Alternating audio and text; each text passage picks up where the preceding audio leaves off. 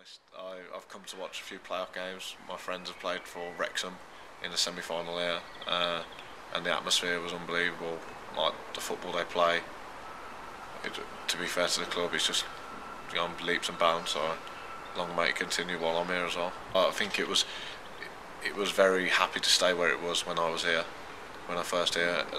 Like from what I've heard and what I've spoken to the manager and the Prides, it's very much they want to go places, and I want to be a part of that. So hopefully I can.